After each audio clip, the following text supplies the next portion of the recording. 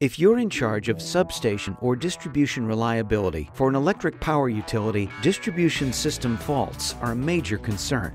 They cause outages, equipment damage, and increased regulatory pressure, which all hurt your bottom line.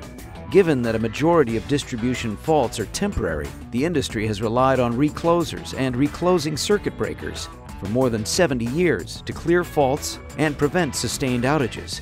The problem is, reclosing further contributes to overall system reliability issues by putting the full force of the fault back on the distribution system over and over, up to 4 times.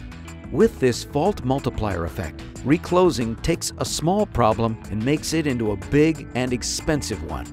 This can cause immediate catastrophic damage to distribution equipment, such as splices or jumpers. And over time, it also wears out substation transformers, subjecting windings to hundreds of thousands of pounds of unnecessary mechanical forces that look like this.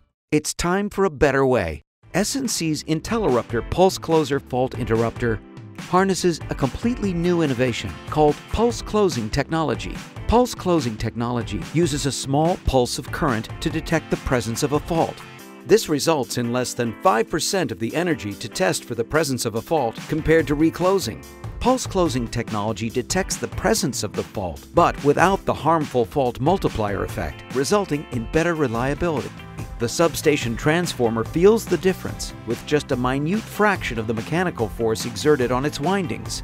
The IntelliRupter fault interrupter is the first breakthrough in fault testing technology since the invention of reclosing.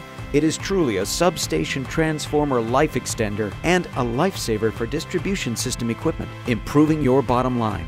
To find out more about the system-saving breakthrough of IntelliRupter PulseCloser fault interrupters, contact your local SNC sales rep or visit snc.com.